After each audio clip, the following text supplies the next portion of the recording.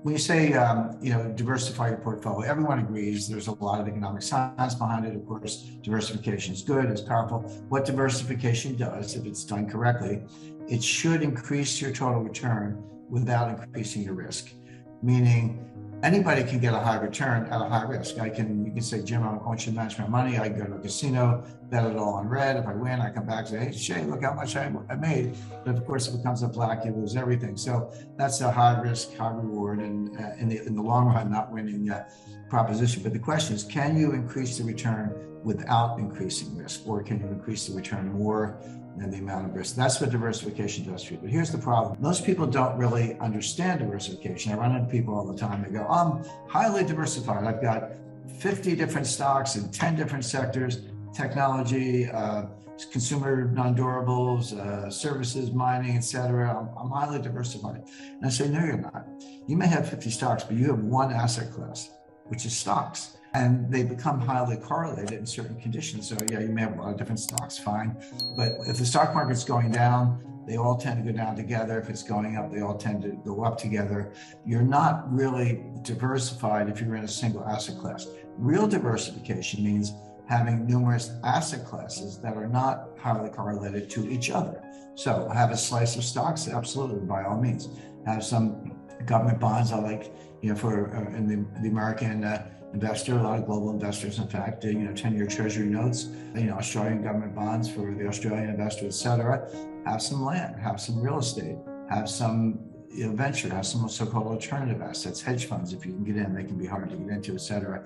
And natural resources, oil, energy, water, and then some gold and some silver. So that's real diversification, because gold will not correlate to stocks. Sometimes it does, but often they move in opposite directions. Gold correlates to bonds a little bit, but then you've got to throw in inflation, which helps gold and does not help bonds, and so forth. And so, by the way, I forgot to mention a significant slug of cash, maybe as much as 30%.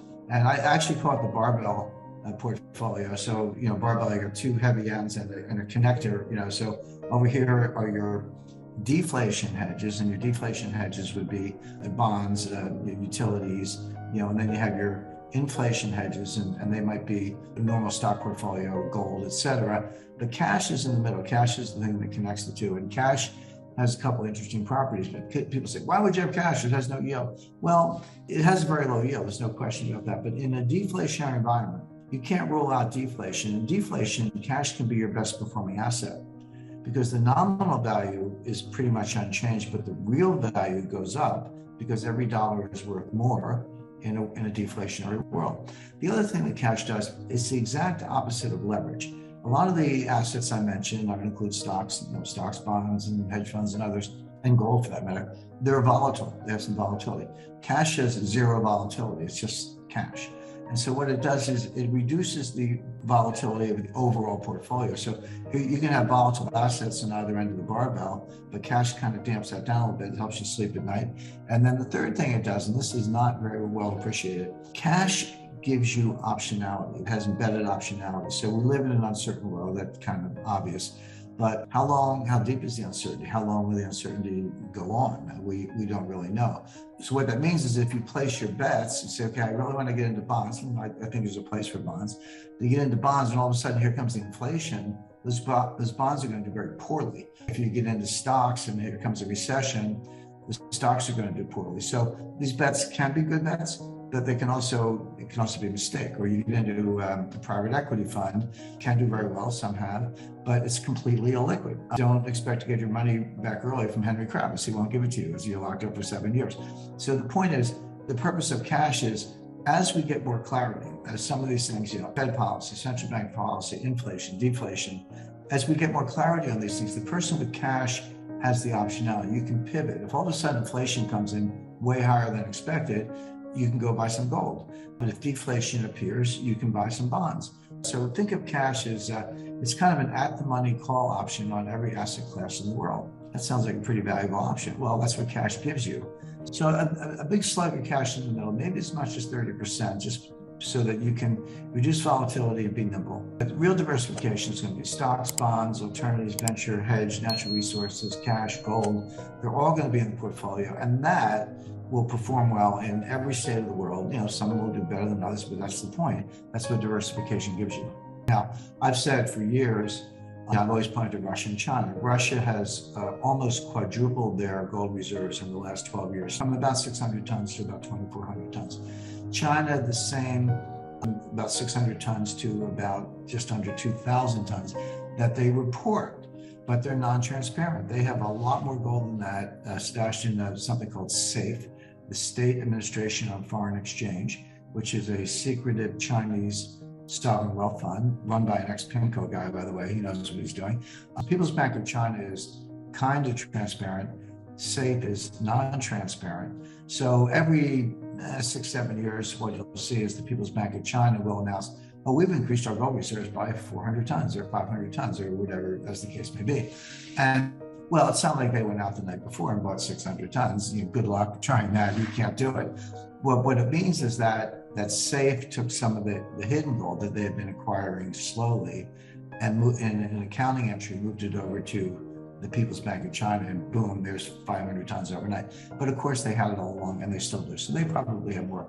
So Russia and China are big acquirers, again, tripling and quadrupling their gold reserves. But now we're seeing it in a lot of other countries. The Philippines, Vietnam, Mexico, Iran is a major buyer, but non-transparent. Turkey has drastically increased its gold reserves. These are major countries. So I look at that, and there's very good data from the IMF and the World Gold Council, so you can find this information. But the one that was just like not doing anything was Japan. They had about 600 tons. What it tells you is two things. Number one, Japan had the gold all along. They had it in some sidecar or side account or Ministry of Finance hidden account, as the case may be. And they chose to move it over to their reserve position, which they can do. That's an accounting entry, but they had to have had the gold all along. You can't buy that much that fast. So then that begs the question: well, why all of a sudden? When China's making noises about invading Taiwan. Well, if you're going to invade Taiwan, why not invade Japan while you're at it?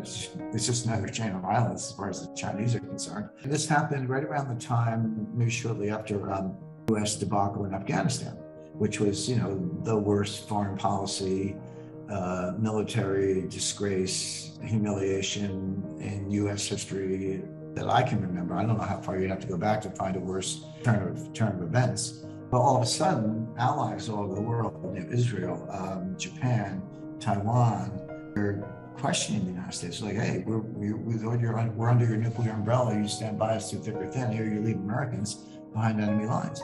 Japan sees the threat to Taiwan, feels they may be in the sights of the Chinese, feels the United States may not be as reliable as one had thought, and they'll have to step up a little bit financially, militarily, etc.